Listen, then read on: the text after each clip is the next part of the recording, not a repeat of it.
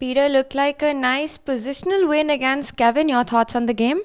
Well, I think I played a reasonable game. I expected the game to continue for a while, and we discussed it with Kevin a little bit, and I think he just felt that once I've taken on e5 and played c5, he just didn't believe this structure is any good, and it influenced his approach even to the remainder of the game, because I think of course I have a stable advantage and I will always be pushing, but it wasn't at all a foregone conclusion in my mind that I will win the game, but I think he kind of gave up at some point, and in the final position I understand the machine isn't very impressed, even with thinks it's very playable. I honestly think that this may be a lack of depth, and if you continue moving pieces logically, I think at some point the evaluation might drop.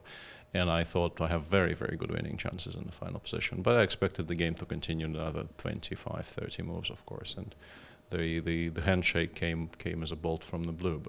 But you're not complaining, obviously. No, I'm not complaining at all. But yeah, it's been a while since this happened to me on this side. Like I'm very well known for resigning in even drawn positions myself. But it's been a while since people resigned against me so early.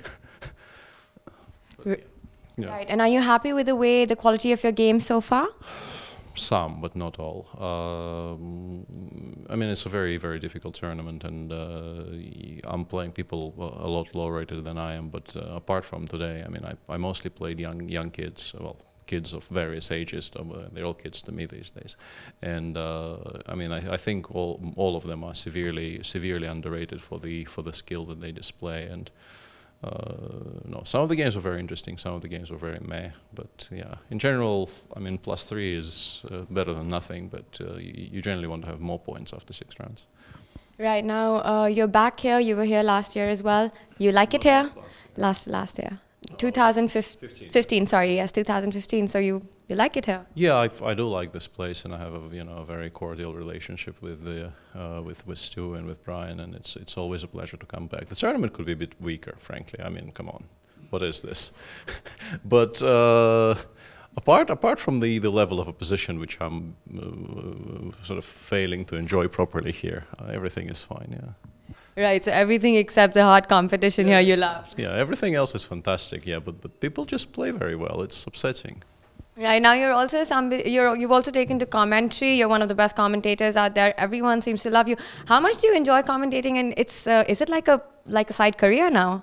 Well, it is very definitely something I do quite seriously, and I mean, I don't know if the percentage split will be difficult, and I still consider myself an active chess player, of course. But yeah, I mean, it's no longer just an occasional side gig. It's something that I do professionally, and yeah.